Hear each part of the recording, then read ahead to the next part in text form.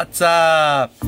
And good afternoon. Hope you have your lunch. Anyway, seems like a lot of people is very interested in this close comfort personal cooler thing that I just received yesterday. I bought it on Sunday or Monday. I received it yesterday, which is a Wednesday, so it took me 2 days. How much it cost? $645. And if you want installment, then you don't buy from Close Comfort website. You can buy it from Lazada. You can buy it from Shopee with installment, roughly about $50 something per month.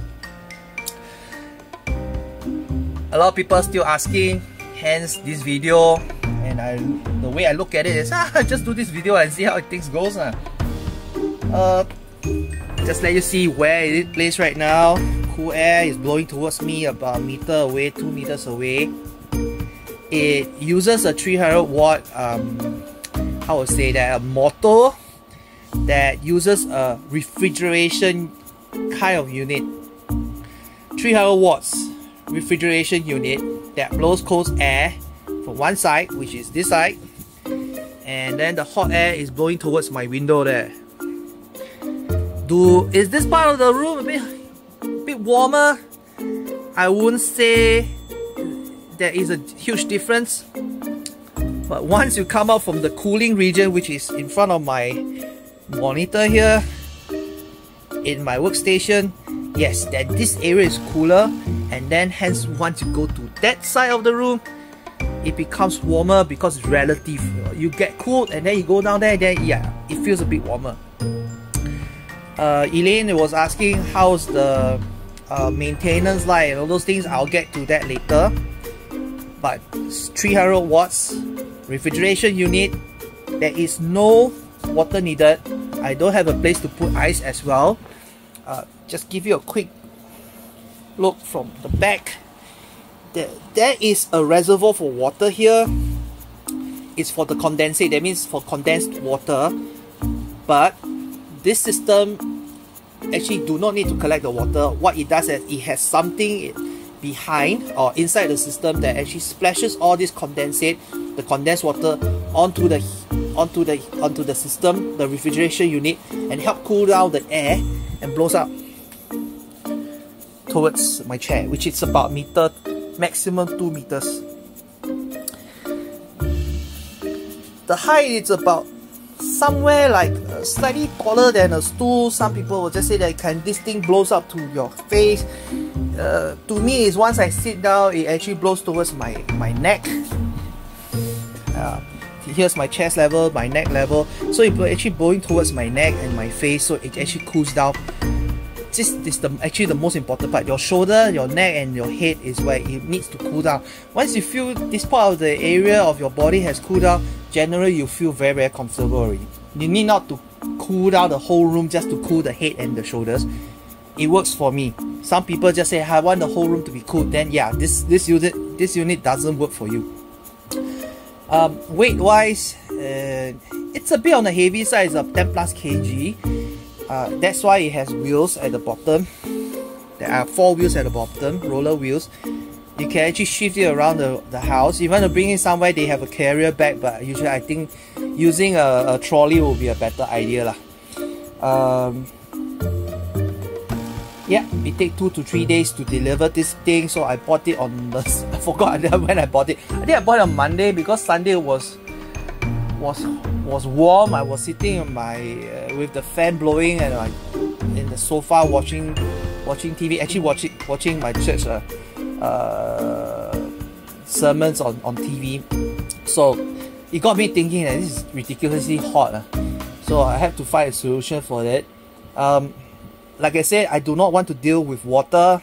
So this thing doesn't come with... I don't have... There is no reservoir to pour in water. There is no reservoir to put in ice where the outlet is. So it works for me. I just don't want to handle water with electrical things around it. It's just also not very safe if there's kids coming around. The way I see this thing is does it help with all the improvements to the system? What I mean by improvements is that they actually have this thing called a focus cooling or cool focus is actually pushing this fin down to squeeze the airstream towards here, and then pushes it a bit further. I can feel about 2 meters there is still a huge breeze, like around here as well. I still can feel the breeze, but for me, if it's personal, I just open it up. How to clean these things? Very simple as well. I just take up this flap. There is this felt filter that you actually can wash it underwater. Okay, just put back in, and you can the stupid stream of air is really strong here. Later I take it out. But anyway, I took it out and put it in itself because it's a bit strong. This is quite light actually to go. And there is the filter here that you actually also push it, run it with water. This is for dust prevention, something like your aircon. So you have this thing. In front there is one, behind there's also another one here. Fairly simple. This is using the air to push out a hot air. So here's the filter. So there's 2 air inputs here. 2 air inputs with the filters. You only need to wash 3 things. 1 thing, 2 things, perhaps this filter, this fin focus cooler as well, just to make sure you don't have dust, you don't have germs. Just wash it intermittently maybe a couple of days of usage. If you use a week, maybe once a week, I think should be fine too. What is the cons? It's for 1 person, maximum 2 if you're sitting pretty around it. If let's say there's 2 persons sitting next to each other, I will use this thing to blow in the center so that it spreads out to the both of us in that area. Yeah, the hot air, if you push it out to some place where there's nobody, then I think it's fine. So my main aim is to actually to cool myself. If it's for the whole family, then I'd rather that you just cool the whole room, then 3 or 4 persons can share the whole cooled room. But it's personal and it's much better than a circulator or a fan, because the circulation, as the name implies, is circulating the air. If the hot air is around the fan, the circulation fan, of course then the fan will actually blow hot air towards you. That's the reason why I bought this thing. It's not cheap, but at least it runs 300 watts or roughly about 6 cents per hour, using the 18 cents, 20 cents or 7 cents if you include GST with the local electrical supplier that you have. So it's around 17 point something cents or 18 cents and maintenance, it's pretty easy the way I see it. Some people say I want maintenance free. I think this is a bit impossible, especially when it comes to our humidity. There will definitely be mold somewhere. Yeah, talk about mold. That is a disadvantage, is that although this is plastic, but as cold air comes in, there is condensation on the fins. So before you keep it, best to actually use a cloth to dry it, your tablecloth to dry it before you keep the whole thing. Although there is a remote control here, which is here, it's more useful with the igloo. There is a tent for sleeping, that you don't want to go and touch the system because it will be outside the tent. So you just point towards it and then on and off the thing. How to on and off this? I didn't even need this thing. I just close the 2 flaps and it will be off automatically. So yes, designed by Australian Professor of Engineering in a University of Western Australia, UWA. He won some prizes because of this thing. Honestly, 300 watts, man, come on. It's better and less. It's actually quieter than your typical cooler and that you find it in all the electrical shops. That's why I mean, yes, true enough, I actually go on the limb. I'm actually like guessing how this thing will work, how well it will work. It leads me to do some research online. There's good and there's bad.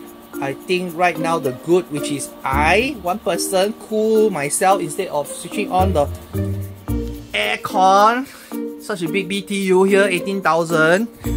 And this guy is just only 3K, but it's good enough. If 3,000 BTU is good enough just for me alone in front of my PC. So long I don't sweat like bucket slow in front of freaking PC while trying to do some work. And I can tell you that the last few days, look at it, it's freaking hot outside. This is a saver for me in terms of work, in terms of heat or lack of heat, and in terms of comfort. I think $650, I think it's a good bargain. Even if this thing doesn't, I don't use it often enough, perhaps even Chinese New Year when visitors come here, I actually can help it to blow a bit. At least one part of people who come and visit, at least they're cooler, especially at the dining area, which I have no aircon at all.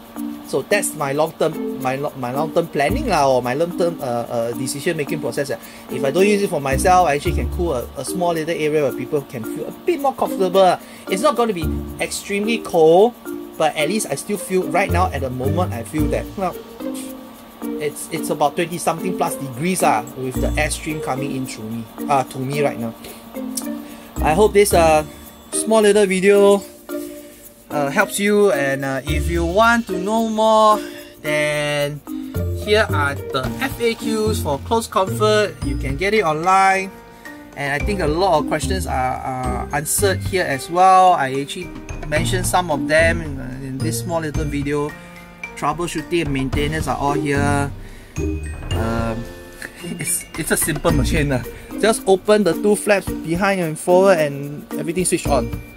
I want to off it, just close everything off. There's no water I don't need to take out water, I just need to wipe down perhaps if there's condensation on the fins. Yep, that's it guys. See you soon.